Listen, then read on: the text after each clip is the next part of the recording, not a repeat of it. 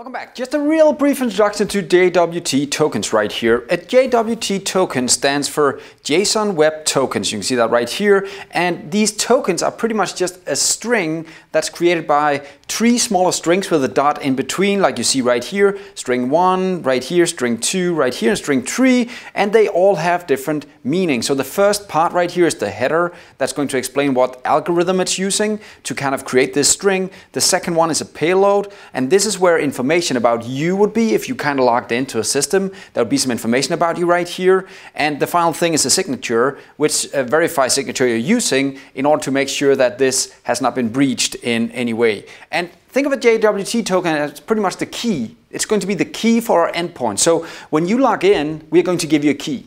And you can use that key to get into the endpoint. Now we put in stuff like we say the key will be outdated after a certain amount of time. It'll destroy itself. We set that up, and we can also do things like we can actually set up ways to invalidate tokens later on. But in reality, tokens should be short-lived, meaning that you should set a time saying maybe a week, maybe even shorter, maybe only an hour where the token will live, and then you'll have to log in again.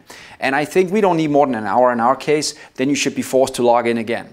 Now these tokens that we have and create right here, we will create them on the backend. So our backend code will generate a token looking something like this, and then it'll create and convert it into an encoded token looking something like this. And we're going to send that to the front end. And then the front end will, every time it makes a request to the back end, send this token that we can again, on the back end, open up and look at who is actually trying to enter the application. If we accept the token, they are who they say they are. If we don't, we'll unauthorize the person and just reject them and ask them to log in again.